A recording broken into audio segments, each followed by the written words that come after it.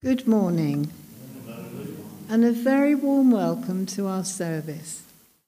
To everyone joining us online, whether you are watching this live or as a recording during the week, and wherever you are in the world, we extend a very warm welcome to you all. Our service today is being led by our very own Peter, Goodfellow, and we look forward to hearing his message. I would also like to thank everyone involved in preparing both the service and the church for today. Please join us for tea and coffee after the service in the hall. Just be careful as you go down the steps. I have two notices.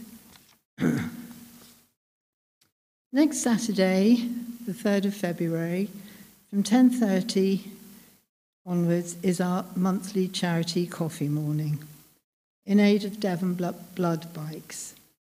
Please join us if you are able, please join us if you can, and if you're able to help on the day, please speak to Jenny. And the other notice concerns next Sunday. Please note that there will be an opportunity to discuss what is currently happening in our circuit, including the outcome of the First Circuit Vision Day, when we will be holding a meeting with Brenton after morning worship on Sunday the 4th of February. That's next Sunday. Because of this, there will be no coffee served that morning. Please stay if you are able, and please feel free to bring your own drinks. Thank you.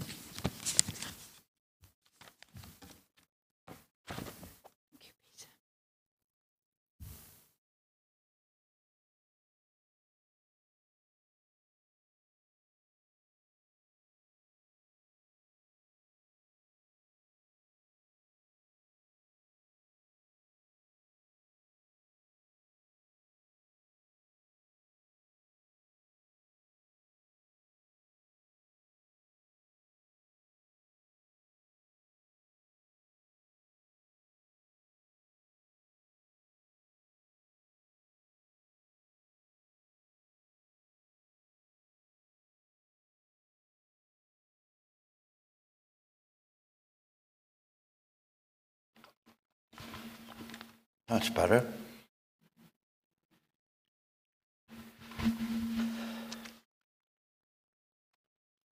The psalmist wrote, "How wonderful are the things the Lord does.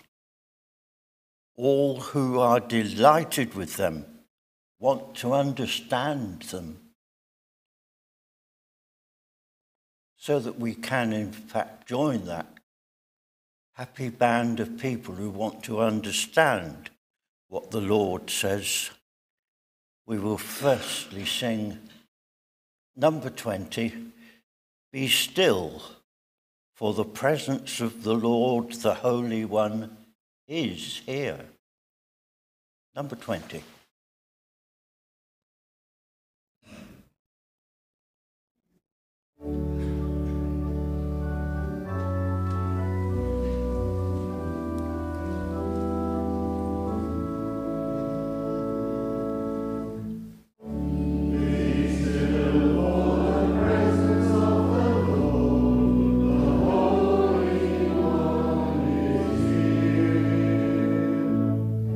Come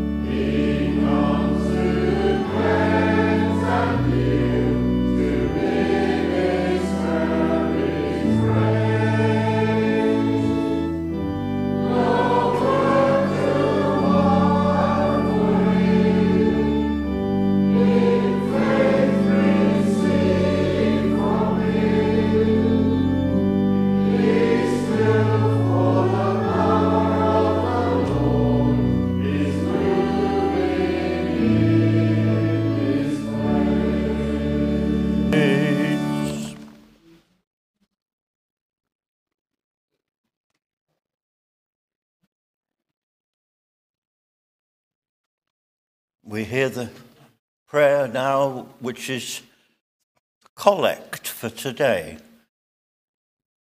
That special word, the collect, meaning that here we have a chosen prayer which will be said by hundreds of people throughout the land today, whatever denomination they are in.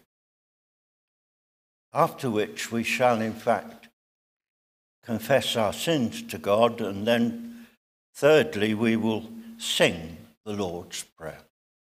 So let us pray. The collect for today.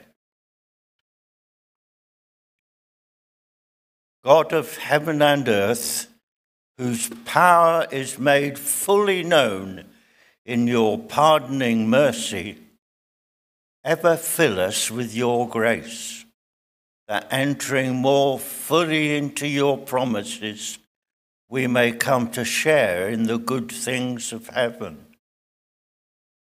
You have taught us, Lord, that all our doings without love are worth nothing. Send your Holy Spirit and pour into our hearts that most excellent gift of love, the true pond of peace and all virtues. That being so, Lord, we pray that you will forgive us for all those forgetful moments when we have not considered your gift of love. Forgive us when we have in fact done things which are definitely not loving. We pray that as we confess, you will pardon these our sins, for we ask it in through the name of Jesus Christ our Saviour. Amen. And we now sing together the Lord's Prayer.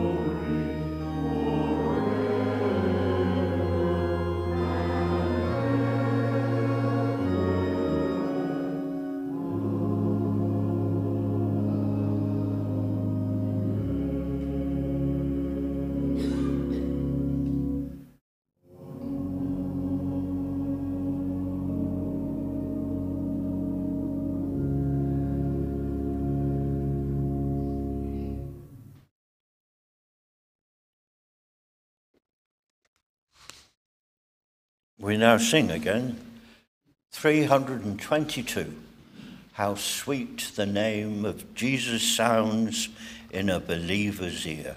322.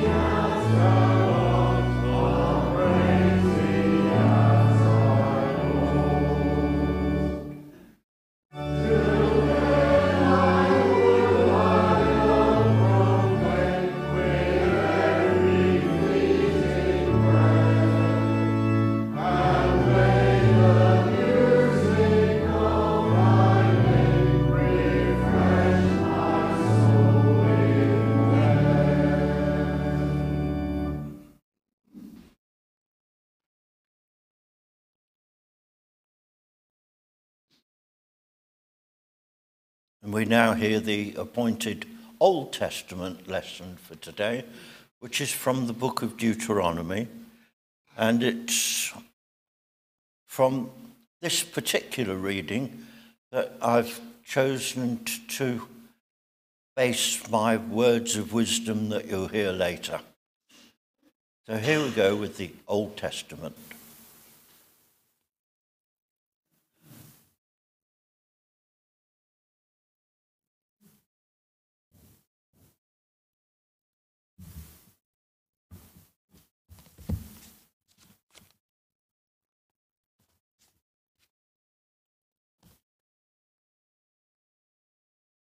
The Old Testament reading is taken from Deuteronomy 18, verses 15 to 20, and I'm reading from the New International Version. The prophet. The Lord your God will raise up for you a prophet like me from among you, from your fellow Israelites. You must listen to him. For this is what you asked of the Lord your God at Horeb, on the day of assembly when you said, "Let us not hear the voice of the Lord of our God, nor see this great fire any more, or we will die." The Lord said to me, "What they say is good. We'll raise up for them a prophet like you from among their fellow Israelites, and I will put my words in his mouth. He will tell them everything I command him. Myself will call on account anyone who does not listen to my words, that the prophet speaks in my name. But a prophet who presumes to speak in my name anything I have not commanded, or a prophet who speaks in the name of God's, is to be put to death." Amen.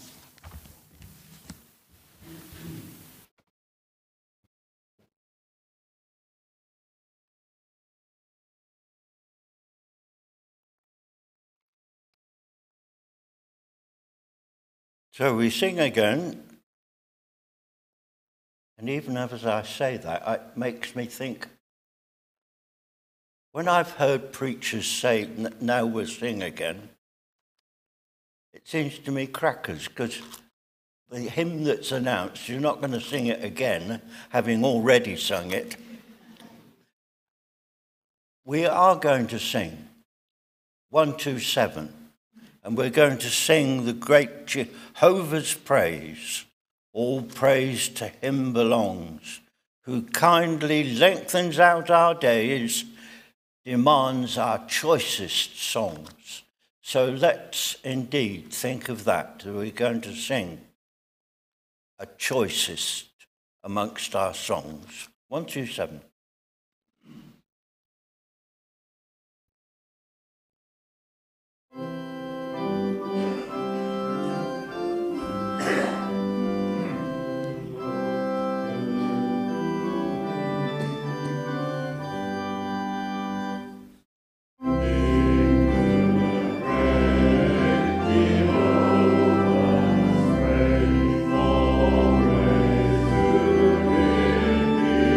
Belongs.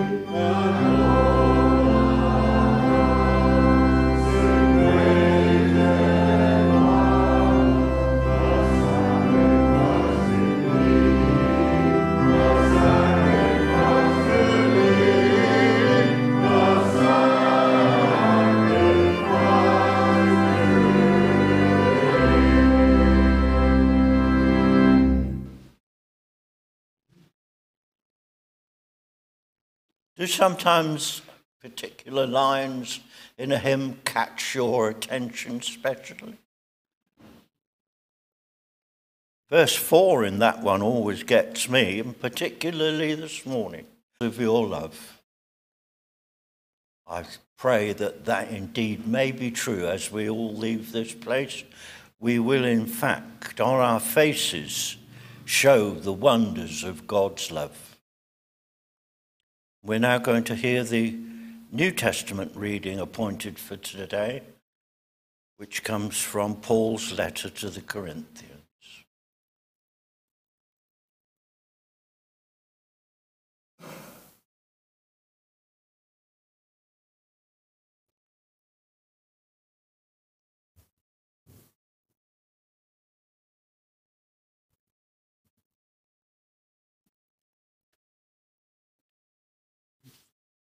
I'm reading from the Good News Bible, and it's Corinthians chapter 1 to 13.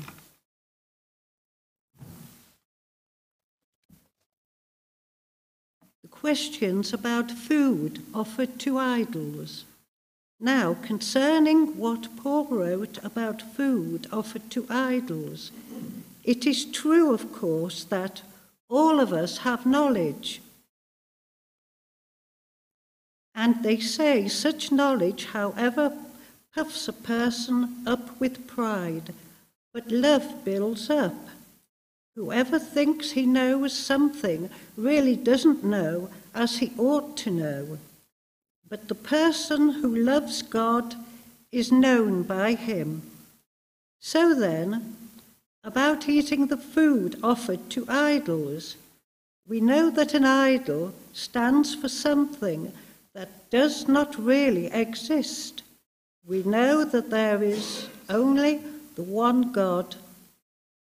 Even if there are called gods, whether he in heaven or on earth, and even though there are many of these gods and lords, yet there is for us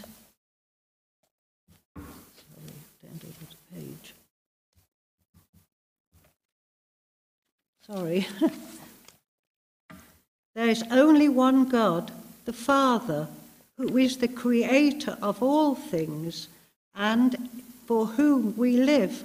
And there is only one Lord, Jesus Christ, through whom all things were created and through him we live. But not everyone knows this truth.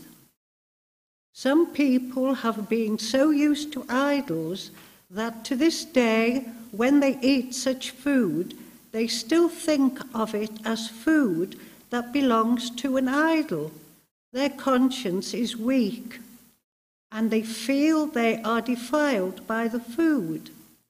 Food, however, will not improve our relations with God. We shall not lose anything if we do not eat, nor shall we gain anything if we do eat. Be careful, however, not to let your freedom of action make those who are weak in the faith fall into sin. Suppose a person whose conscience is weak in this matter sees you, who have called knowledge, eating in the temple of an idol. Will not this encourage him to eat food offered to idols? And so this weak person, your brother for whom Christ died, will perish because of your knowledge. And in this way you will be sinning against Christ by sinning against your Christian brothers and wounding their weak conscience. So then, if food makes my brothers sin, I will never eat meat again, so as not to make my brother fall into sin. Thanks be to God.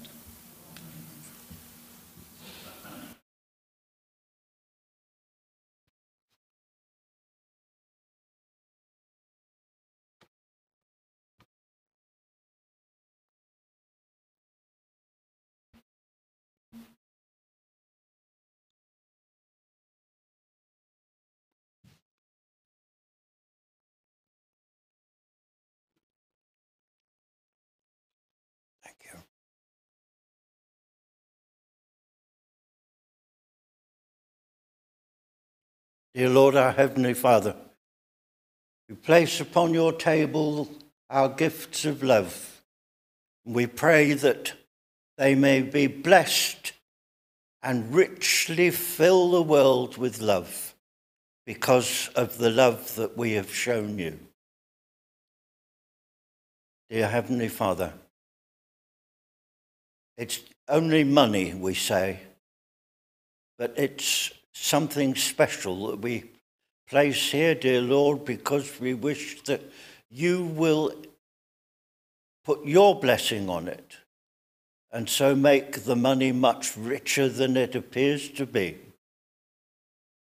We ask this in and through the name of Jesus, our Saviour. Amen.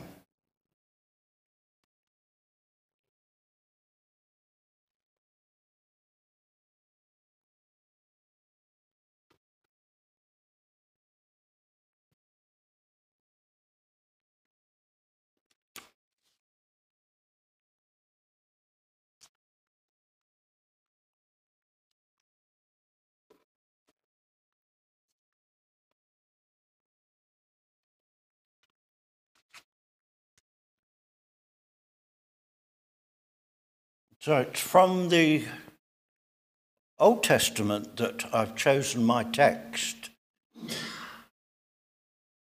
I will raise up for them a prophet like you, and I will put my words in his mouth. I will raise up a prophet like you, and I will put my words in his mouth. And may it be that my words may indeed be God's words for us all today. And it reminds me of a story of three preachers who thought that they had God's words to share with all the people. And all three of them met together in the local cafe to talk shop.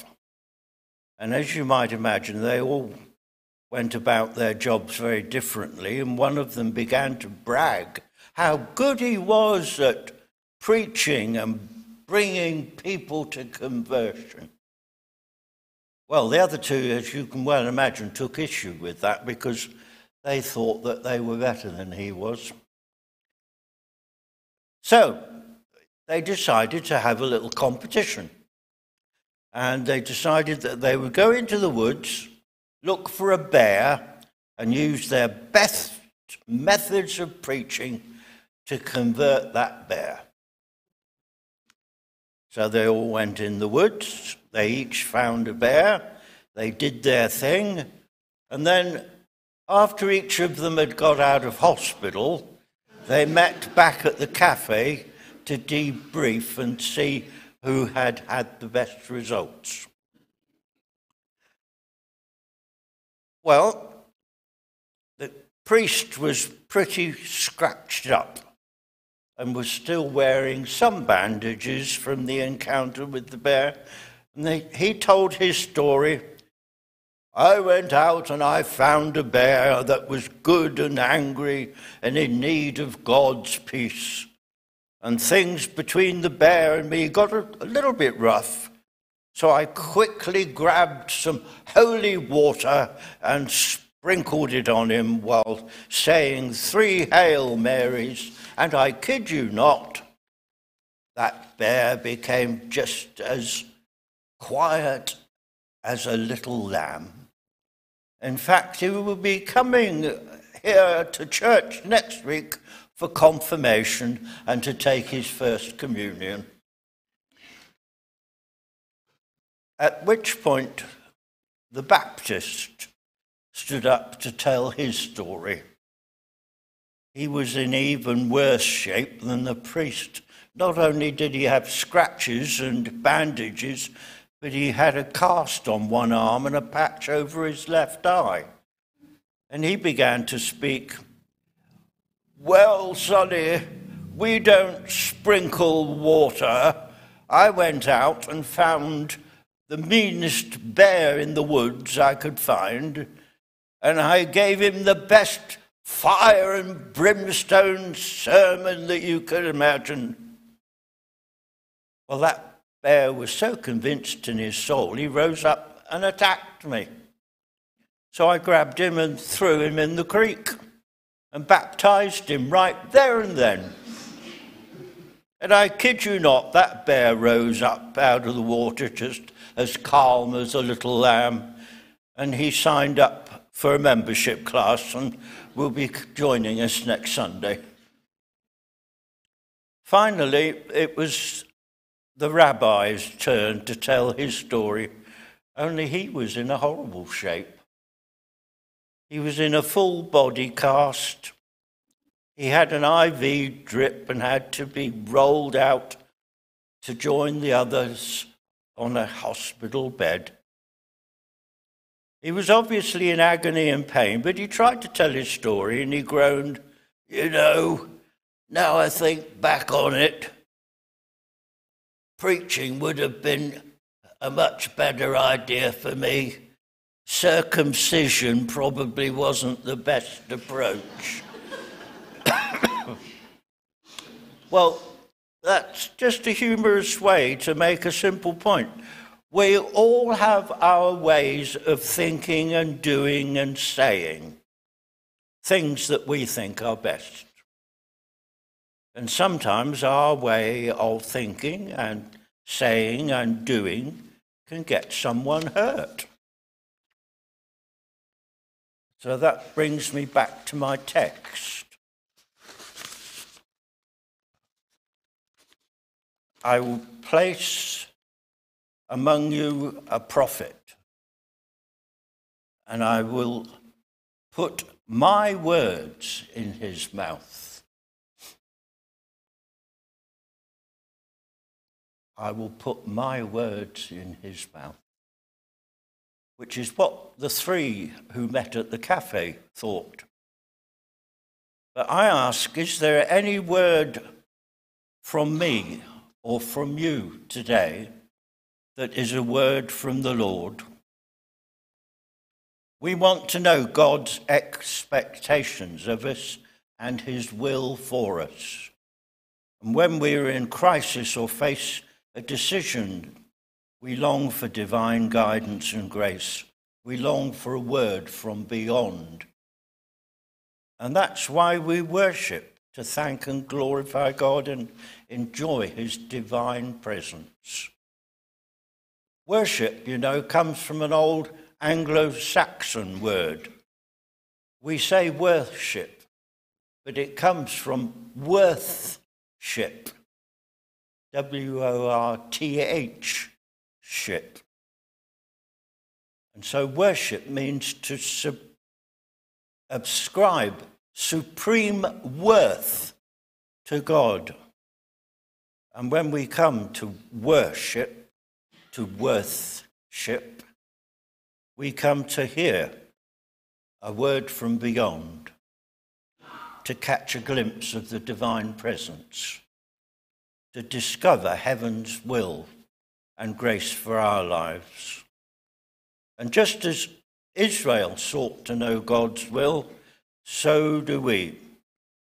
Even as we come to worship, we hope to gain insight into God's work and will in our lives.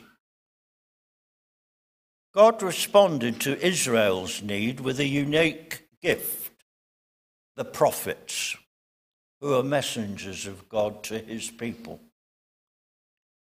And although today we have the advantage of having God's word in the scriptures, God still provides a prophetic ministry as well. And in the reading from Deuteronomy, we first of all hear of the promise of a prophet. The Israelites were forbidden to consult fortune tellers and spiritualists, and they were to avoid pagan religious practices. And in some respects, that's what was behind the New Testament reading of feeding the idols And there are times when we do indeed feed the idols. I think of the way in which so many folk lovingly look after their car and feed the car with all sorts of wonderful spit and polish. It doesn't necessarily make the wheels go round better, but there is a feeling that you have to feed it and keep it going well. How would all of those cars know that they're being well fed? It's a nonsense question, really. So we need to take care and think carefully of the way in which we do need to think twice about the way in which we feed our idols. God has spokespersons in every generation. God isn't playing hide and seek. He wants to know us and he wants us to do his will. And he's made known to us through his prophets.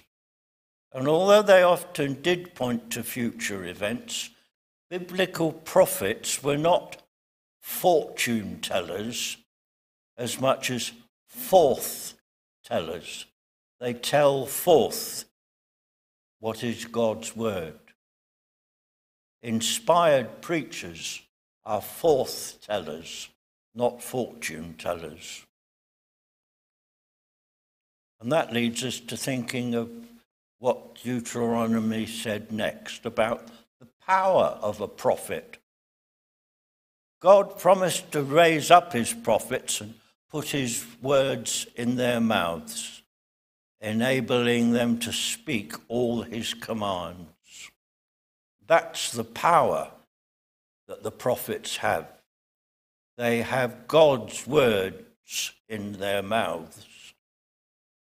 Any power the prophets possessed derived from their divine calling and the continuing presence of God in their lives. And the prophets proclaim the life, the teaching, the death and resurrection of Jesus Christ. That is their powerful message. And then last of all, we need to stop and think about how can we know a prophet when there is one. So the test of a prophet, in fact, is something that those three preachers that I told in the story thought that they had understood. It's dangerous to presume on God and think too highly of oneself. And that's why we heard about the three clergymen.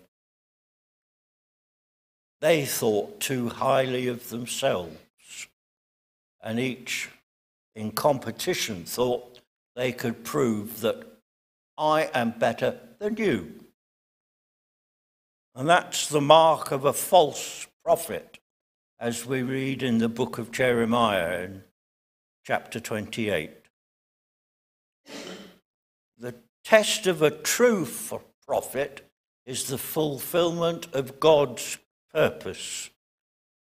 And the proof of the prophet is the authenticity of his or her preaching. God speaks in many ways. He reveals himself in the beauty and dependability of the natural world, which is his creation. He also speaks in the human conscience, giving us a sense of right and wrong.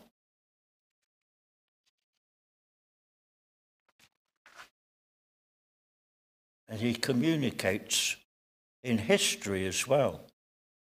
And God's will and purpose are discovered, of course, in the Holy Scriptures that we've already shared today.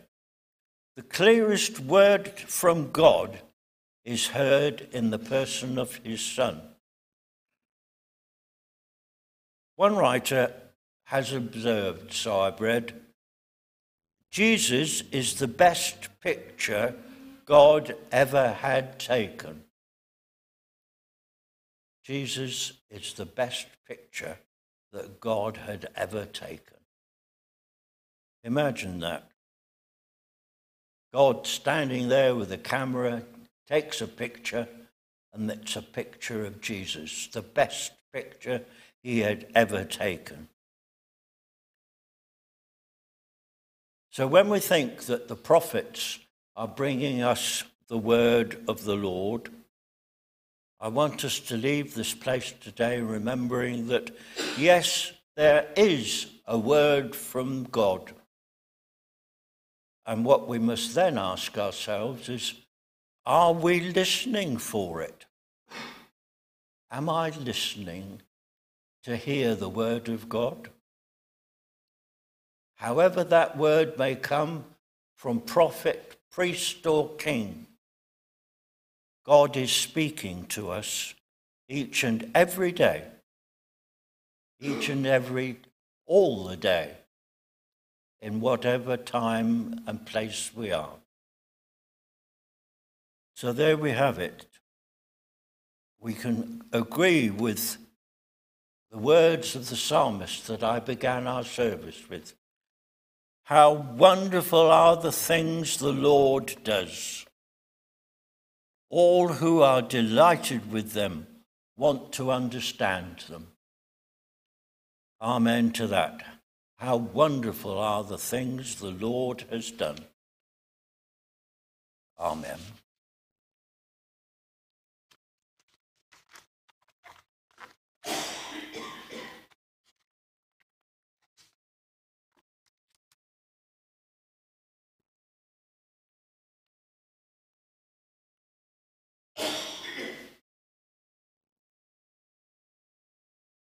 We now share a few minutes of quiet in prayer of intercession, thinking of all those people and places around the world who do need to hear the word of the Lord from prophet, priest, or king. Let us pray.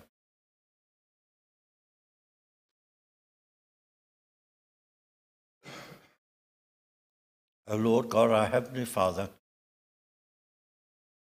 we have heard how it is that you do indeed speak to us each and every day.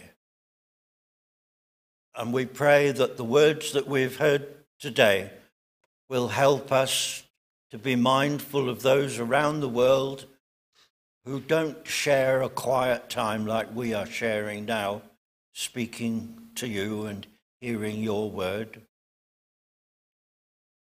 We think of those who are in places where they are suffering, places where there is stress and strain, places where there is war and hurt. Help us, O Heavenly Father, in the quiet, each in our own way, particularly to think of one such place. And we pray, dear Lord, that your love may shower down upon all of the people there and bring them this morning, at least, some peace.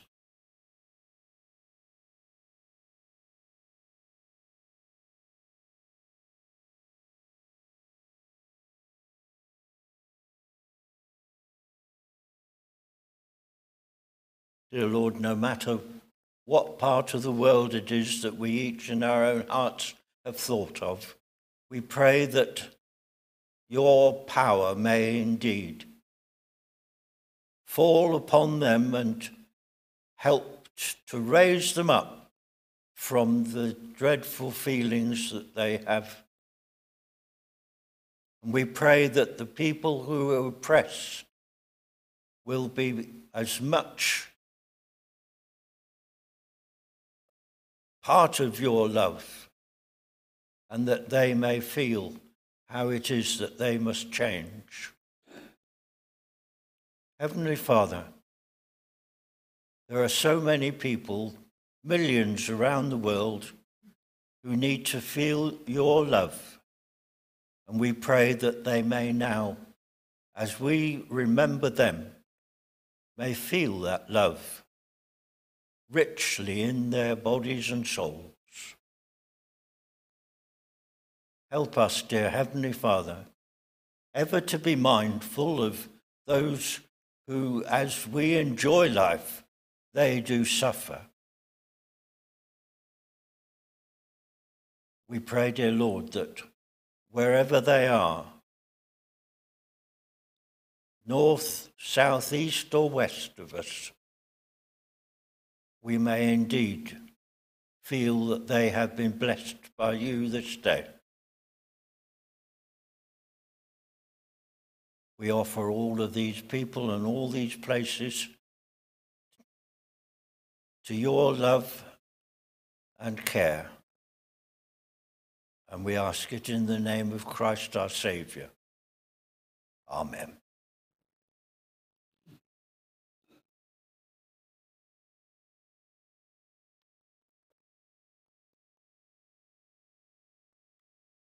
And so we sing our last hymn, 368. When morning gilds the skies, my heart awaking cries, may Jesus Christ be praised. 368.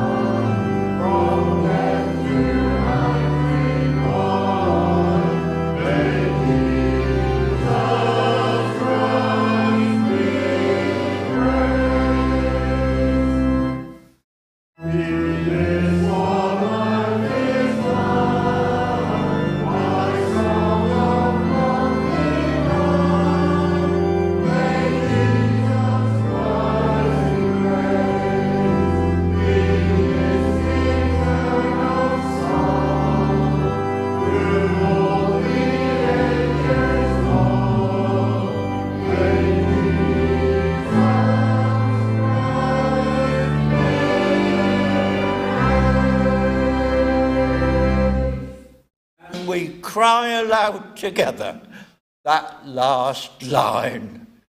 All together then. May Jesus Christ be praised. May God the Father, God the Son, and God the Holy Spirit be with us and with our loved ones wherever they may be, this day and evermore. Amen.